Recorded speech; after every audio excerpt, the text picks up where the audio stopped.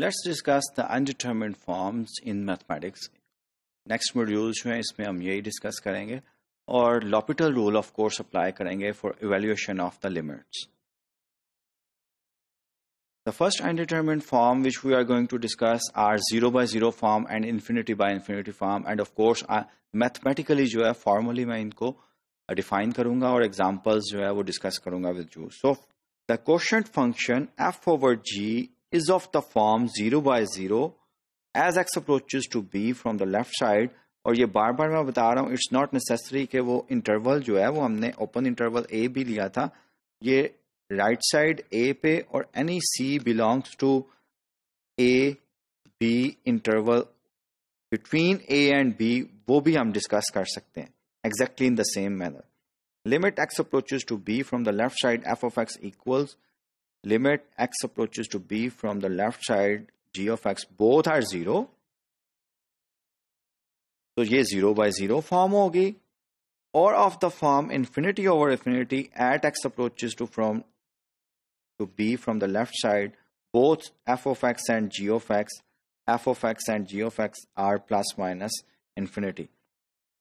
Then corresponding definitions for x approaches to b positive or x approaches to b plus minus infinity, b when replaced by plus minus infinity, ये definitions भी 0 by 0 form की या infinity by infinity form की exactly in the same way we can define.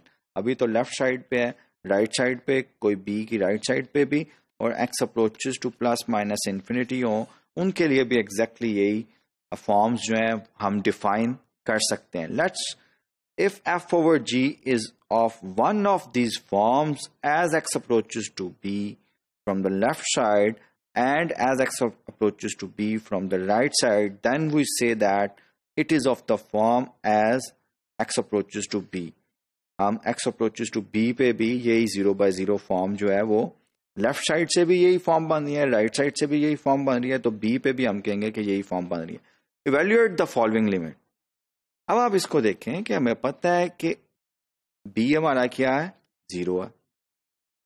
अब limit अगर 0 की left side से हम sign x over x evaluate करें, साइन x लेफ्ट साइड से भी 0 है, x जो है वो भी 0 है, 0 by 0 फॉर्म. लिमिट अगर हम x अप्रोचेस टू 0 पॉजिटिव करें तो साइन x ओवर x वो भी 0 by 0 फॉर्म ही दे रही है. So we will say that जो भी हमने डेफिनेशन सीखी है कि limit x approaches to 0 sin x over x इसकी क्या फॉर्म है, 0 by 0 form.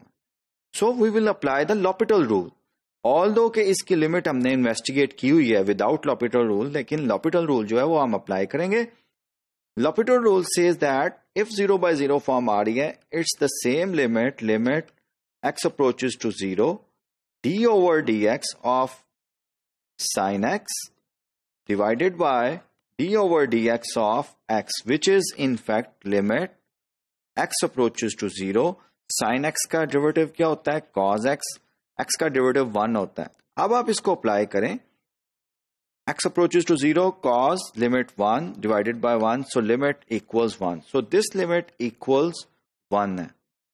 So we have discussed formally defined the undetermined form 0 by 0 and infinity by infinity.